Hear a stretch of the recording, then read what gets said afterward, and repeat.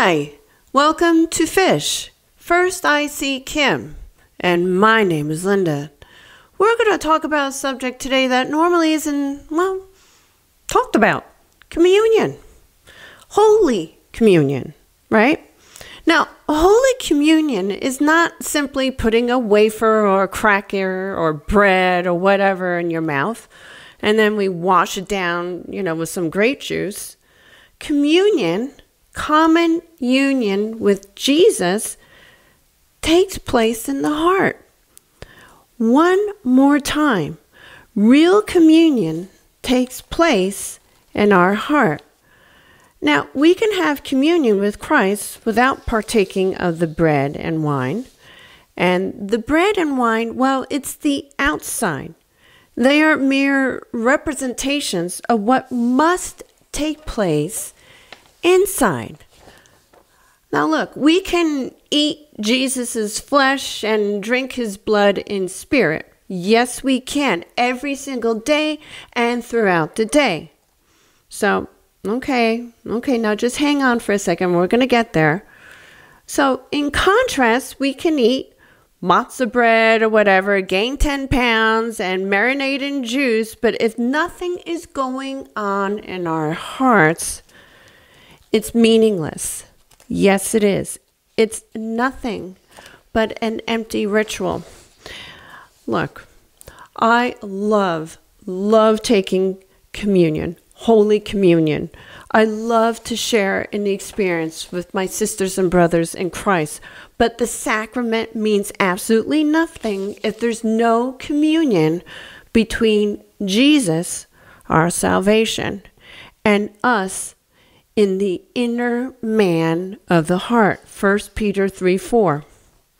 But wait, right? You're thinking, wait, Linda, Jesus said, do this in remembrance of me. Well, yes, he did. He did. It's in the Bible. Yes, it did say that.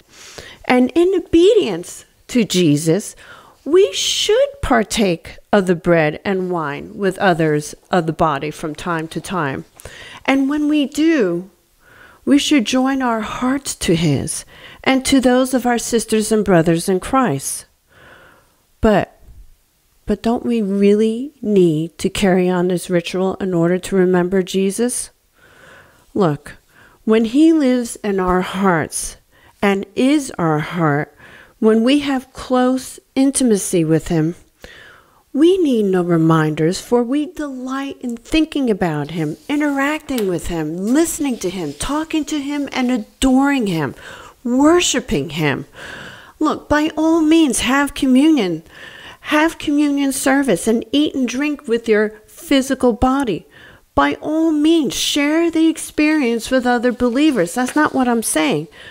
What I'm saying is it's not really communion unless you eat Jesus's flesh and drink Jesus's blood in spirit, inside, and into your most inner being.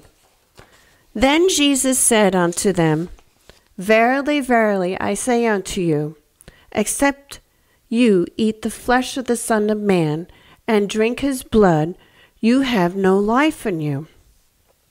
Whoever eats my flesh and drinks my blood has eternal life, and I will raise him up at the last day. John 6:53-54. It is the Spirit that gives life. The flesh profits nothing. The words I speak to you, they are spirit and they are life. John 6:3. For my flesh is food indeed, and my blood is drink indeed. He that eats my flesh and drinks my blood in spirit dwells in me, and I in him. John 6:55-56. That is what being born again of the Spirit is all about. Well, that's it for Fish. First I see Kim. My name is Linda. And until next time.